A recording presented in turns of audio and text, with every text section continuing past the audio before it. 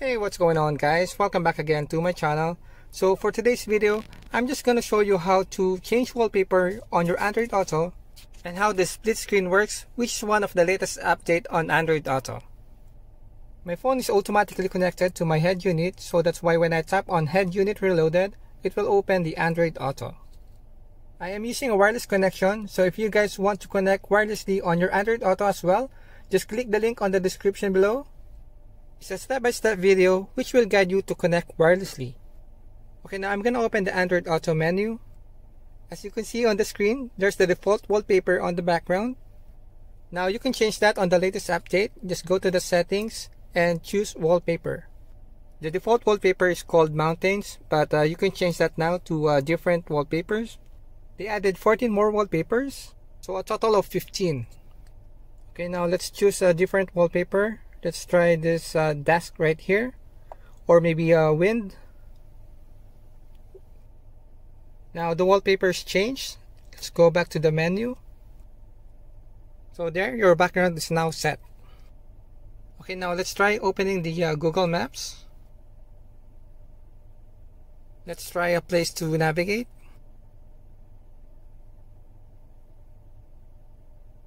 Head west on Abraham Bay toward Mandalay Drive, then turn left. You can play music as well while your Google Maps is running.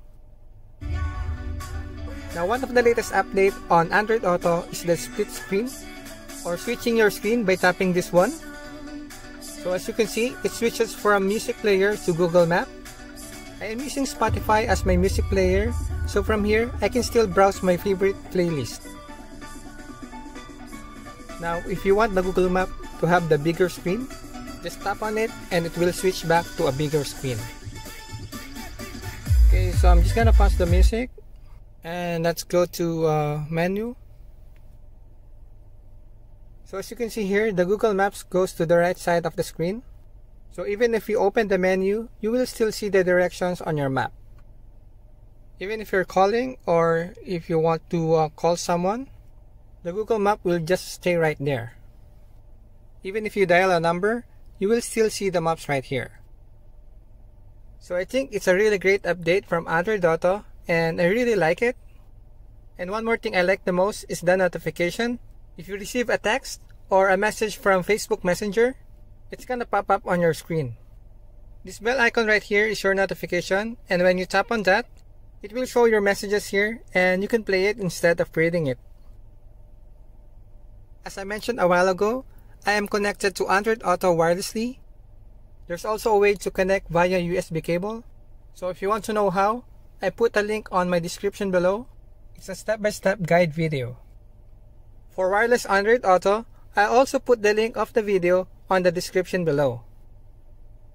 And one more thing I want to show you is the satellite map. If you press this button, there's an option for you to switch on the satellite map. When you activate that, it will show you a 3D map, which is very nice, especially when you're driving. You can see the actual images of the road or landmark. So it's really good, so you know where you really are. I know that this is an old feature of Google Maps already, but it's pretty amazing that we can now use this kind of feature. Okay, so yeah, that's pretty much it. I hope you like this video. I hope you got an idea on what's new with Android Auto. So bye for now guys. Please don't forget to like, share, comment and subscribe, and hit the notification bell for more updates. Thank you for watching and I hope to see you again on my next video.